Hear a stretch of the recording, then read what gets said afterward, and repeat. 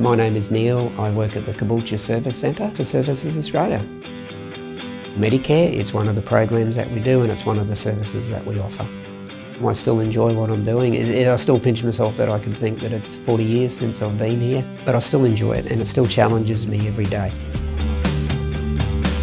The Medicare program was announced and they were advertising for staff, and I saw an advert in the Courier Mail for Medicare staff. So I sent off a little letter, handwritten letter, to apply for a job as a service officer in the Medicare program.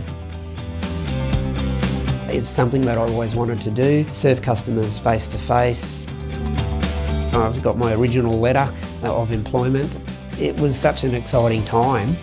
We were doing our training and everything and they were still painting, putting the carpet down. I still remember the smell of the carpet. Look, it was pretty exciting. We got there probably an hour beforehand because we knew that, you know, all the big bosses, the regional managers and whatever were going to be there because this was a brand new office. I do remember with one of the other full-time team members, it was a bit of a race to see who could get the first person that came in and that didn't take too long. It's still all about the customer. It's still ensuring that we listen to the customer, we listen to their needs and then to be able to position them to be able to get an outcome for them.